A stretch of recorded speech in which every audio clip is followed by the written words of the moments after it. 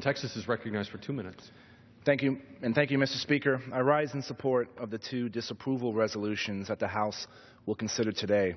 Many of us, our bellies are still full from Thanksgiving, and now we're thinking about what we are going to buy our loved ones and family for Christmas. But let me tell you what families in Texas do not want for Christmas, and that's higher energy bills. But that's what they're going to get. That's what we're going to get if EPA's proposed rules for new and existing power plants go into effect. Many families in Texas are already living paycheck to paycheck, and they're looking for ways to put a little extra aside so they can have a nice Christmas.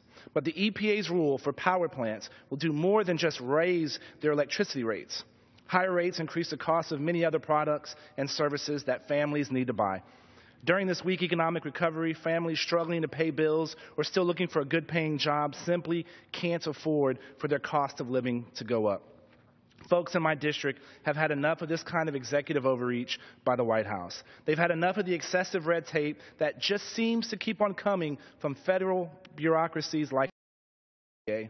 They know it destroys jobs and economic growth. And in this case, it also puts our national security at risk.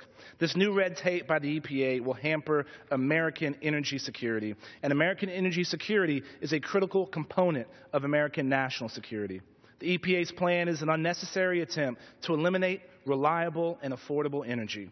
Let's help make sure our families, our veterans, and our senior citizens don't face higher energy bills. And I encourage my colleagues to support the Senate Joint Resolution 23 and 24. I yield back the balance of my time. Gentleman from Texas.